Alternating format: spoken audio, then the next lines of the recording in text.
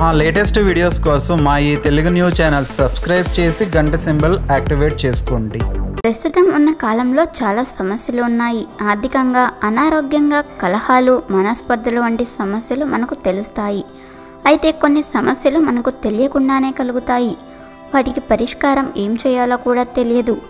దీనికి కారణం నరదృష్టి. ఈ నరదృష్టి సమస్య తొలగిపోవటానికి అమ్మవారం వచ్చిన అమావాస్య రోజున ఈ చిన్న పరిహారం చేయాలి. మరి ఆ పరిష్కారం ఏమిటో ఈరోజు మనం తెలుసుకుందాం. ప్రతి మనిషికి కూడా దిష్టి తగులుతుంది. అదేవిధంగా ఇళ్ళకి, వ్యాపారాలకి కూడా దిష్టి తగులుతుంది. దాంతో ఇంట్లో డబ్బులు ఉండకుండా ఖర్చయిపోవటం, లేదా అప్పులు చేయాల్సిన పరిస్థితి ఏర్పడటం, వ్యాపారం నష్టాలలో సాగటం, ఇలా ఎన్నో ఎదురవుతూ ఉంటాయి.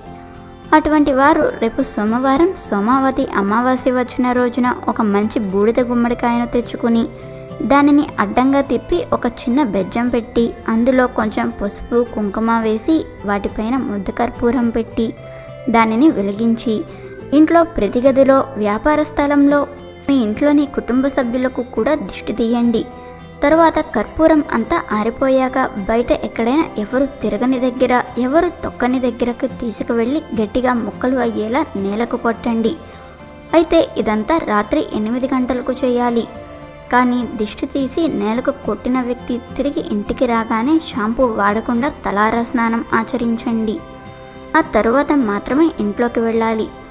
ఇలా ఈ సోమవతి అమావాస్య రోజున చేయటం వలన ఎంతో అదృష్టం మీ సొంతమవుతుంది. కనుక మీరు కూడా ఈ సోమవారం అమావాస్య వచ్చిన రోజు ఈ విధంగా చేసి దిష్టి దోషాలను తొలగించుకుని ఆనందంగా జీవించండి. వీడియో నచ్చితే లైక్ చేయండి, షేర్ చేయండి, బట్ సబ్స్క్రైబ్ చేసుకోవడం మర్చిపోవద్దు.